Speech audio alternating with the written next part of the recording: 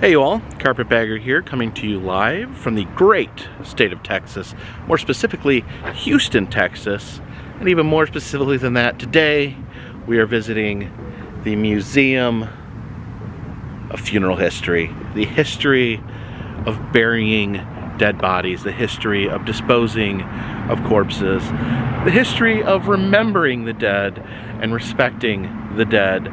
This is the largest facility of its type, of funeral history. It should be a pretty interesting journey inside. So please, follow me.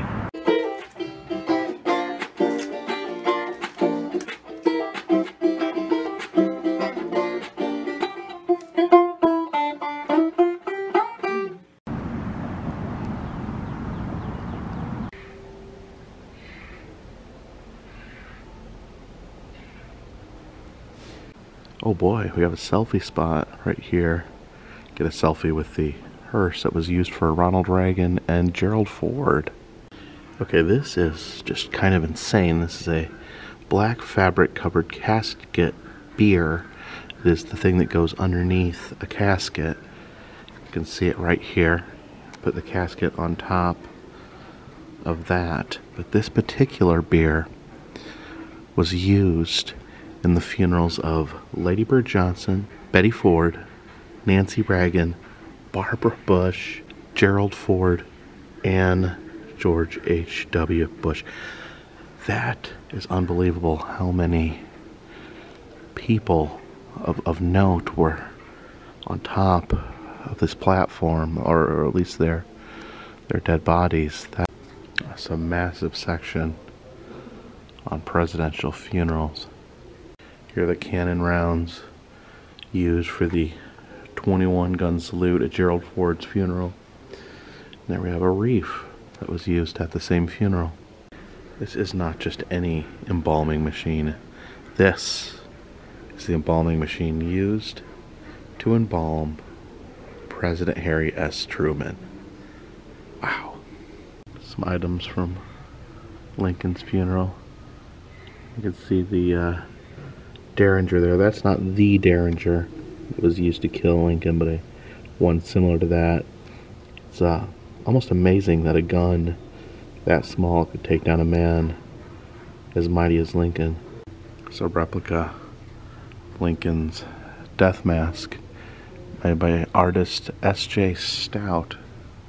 And here we have a replica of Abe Lincoln laying in his casket. You can see a very lavish casket right there. You can see the man laying in there.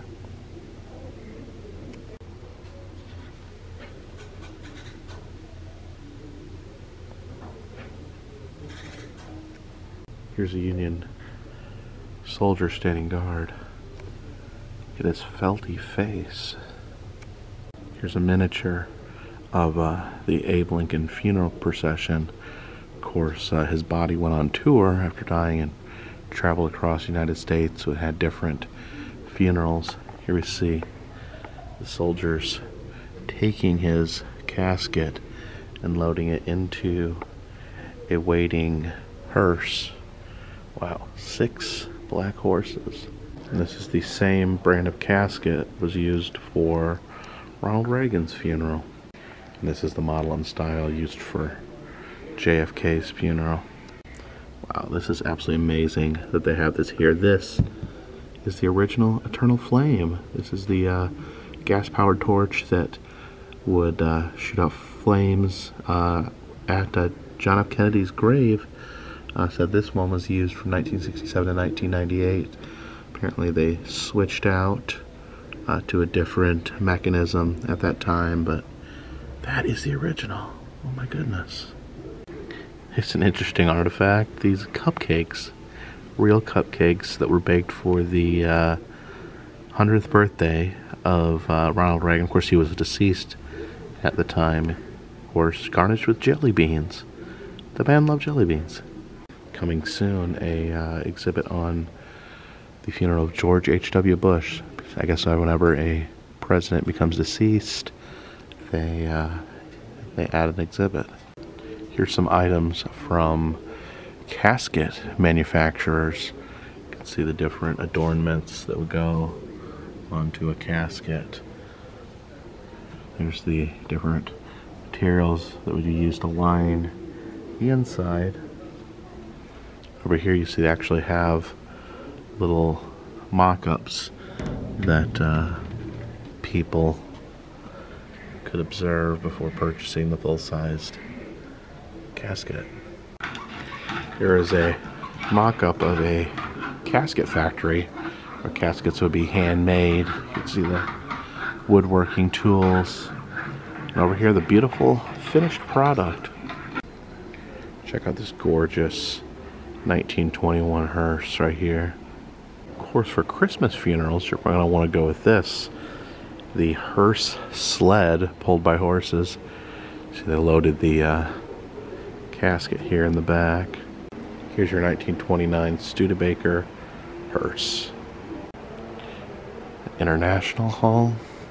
It's a 1922 Japanese hearse. It's really an amazing vehicle.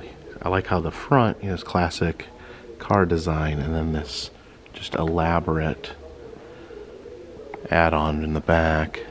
Of course, Mexican culture known for celebrating death with Day of the Dead. Not that they celebrate the loss of their loved ones, but they like to celebrate the life of those that passed away. You can see the altar there covered in food. I am fascinated by the Day of the Dead traditions, but I must say, this guy lurking outside the door, just a little bit unsettling.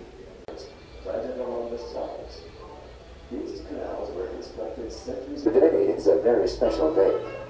That's why my compadre, Pancho, gets up very early and goes to Chaco to get flowers. One thing I am noticing a lot of here at the Museum of Funeral History, a lot of different varieties of hearses.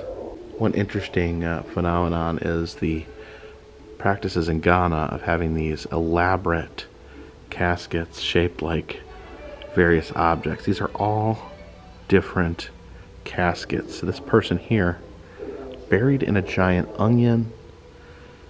We got a boat motor, probably someone who loved boating. It's a big fish, and you can see how they open up and you would place the body inside. I think that is like a lobster or some sort of crustacean. Got a crab up there, a chicken, a leopard, a bull. That's a tiny little casket there, that car, and an airplane. There we have a fishing canoe, casket, and what looks like a bald eagle.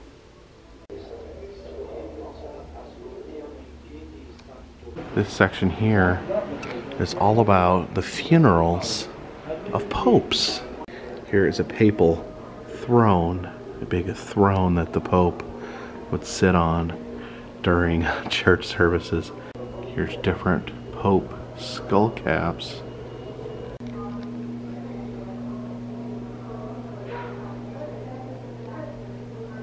This is an example of a papal gentleman. They're basically the henchmen of the Pope that surround him at all times. This is the Sedieri Pontificale. Their job is to carry the Pope, both when he's alive, carry him on his throne, and once he dies, they carry the dead body as well.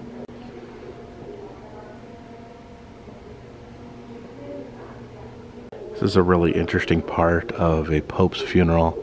They use this silver hammer, and what they do is they break the Pope's ring. They shatter his ring just to signify that he is no longer Pope.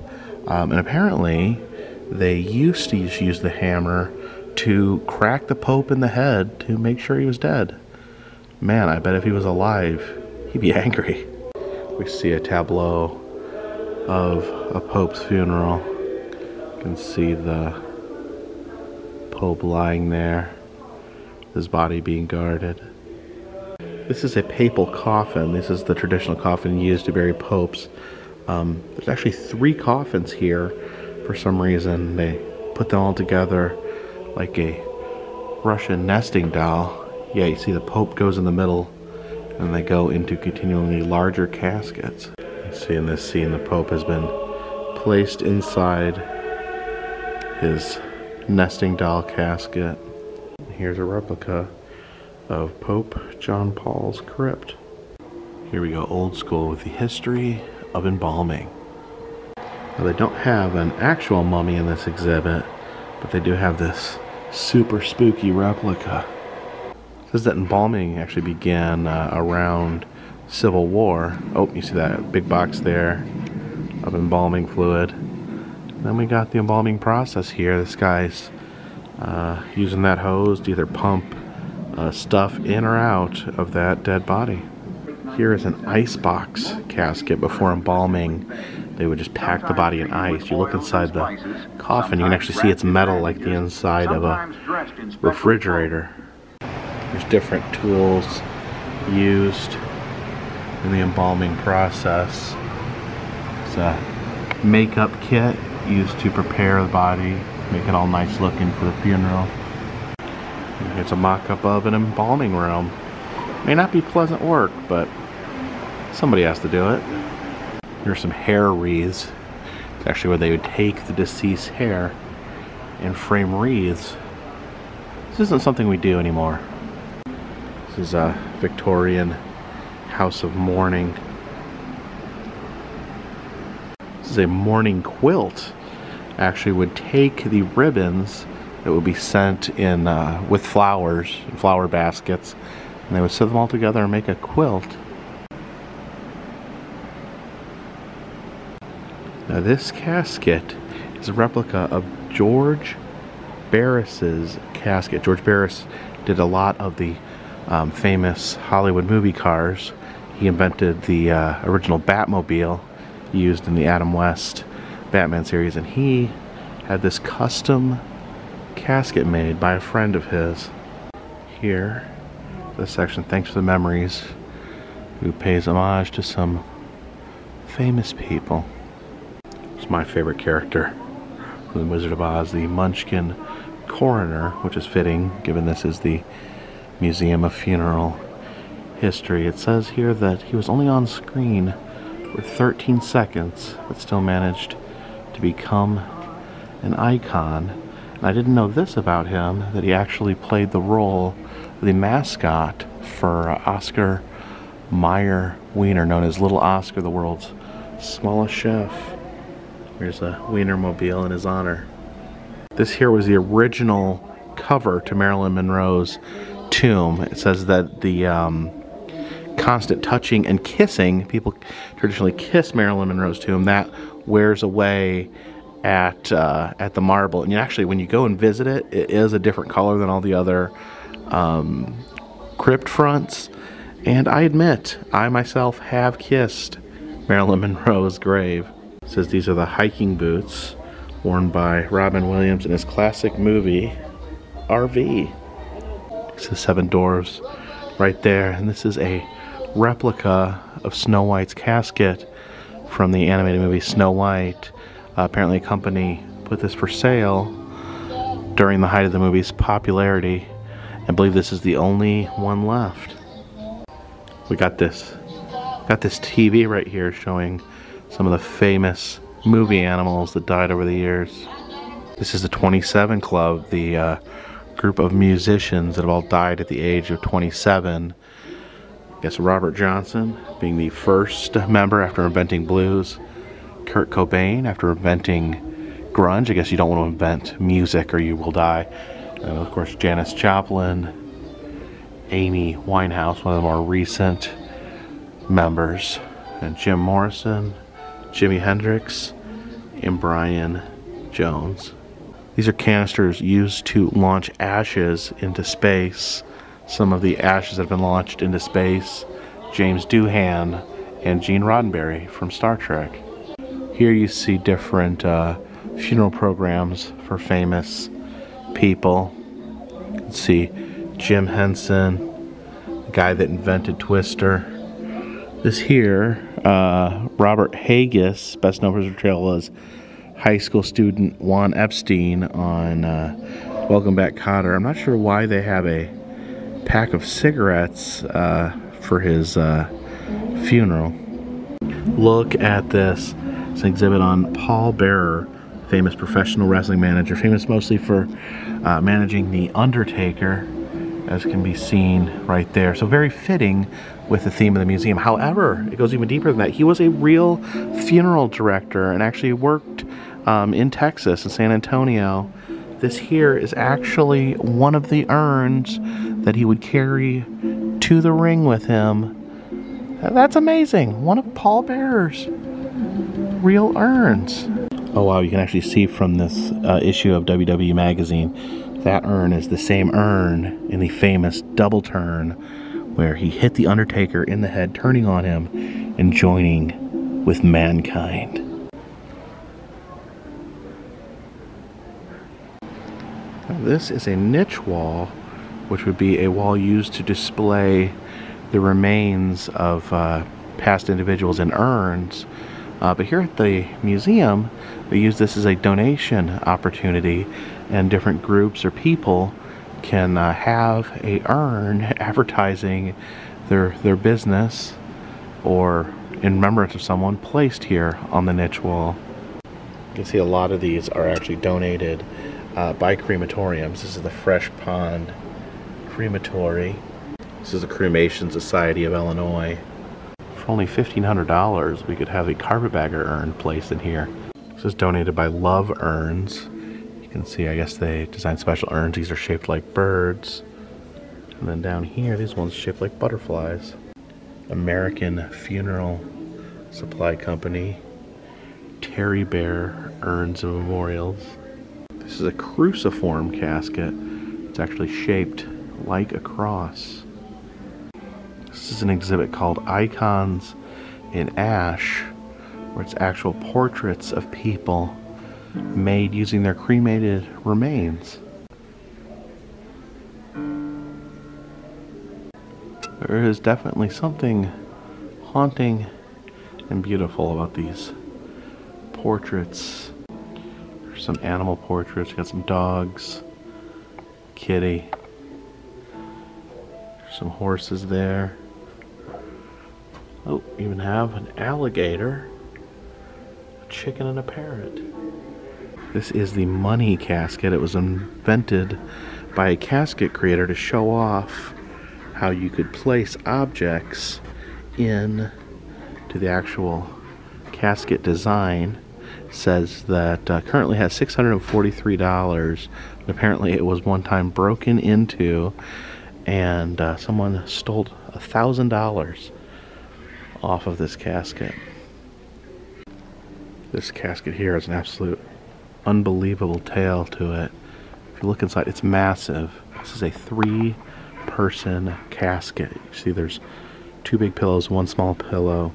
This couple that had this casket made, their small child died, and they made a murder-suicide pact where the husband was going to murder the wife and then kill himself, and then all 3 would be buried together. Of course, the small child would have to be unburied.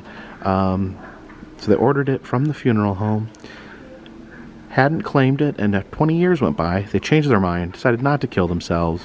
The husband died of natural causes, and the woman called the funeral home, the casket designer, and said she wanted her money back. Said she changed her mind. So thank you for joining me here at the Museum of Funeral History in Houston, Texas. This place is amazing. It is an absolute gem. Some of the just amazing artifacts they have in there, amazing displays. Huge display on Pope funerals. Obviously that was a passion of the owners, curators of the museum. Some just amazing stuff. I cannot recommend this enough. If you're ever in the Houston area, please stop and check out the Museum of Funeral History. If you'd like to see other places I've been, please check the interactive map in the description of this video. You can tell me where I need to go. You can see where I have already been. If you'd like to help support the channel, consider buying a t-shirt. Consider donating to Patreon. A $3 more donation will get you a postcard once a month. But for now, this one's in the bag.